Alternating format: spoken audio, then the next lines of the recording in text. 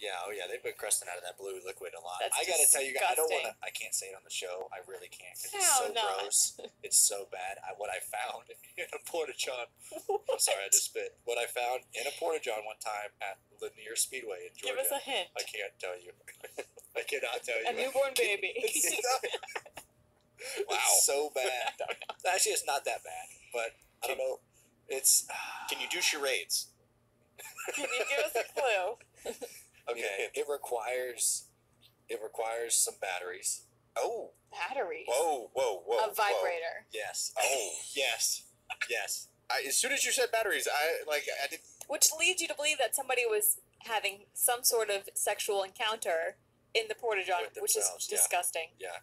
Why just with themselves? Maybe they like to keep things spicy. I don't know.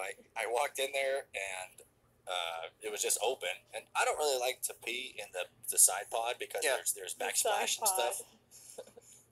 I got a thing on that. I like to try and not look down the porta potty like as much as I can. I kind of like to look.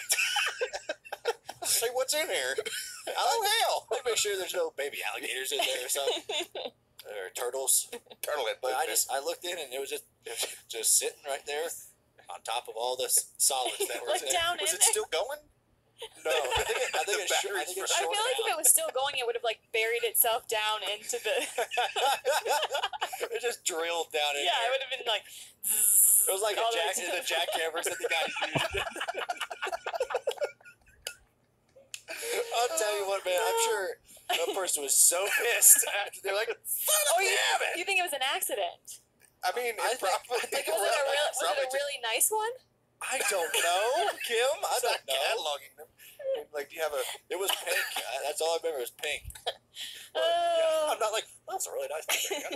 Should have took that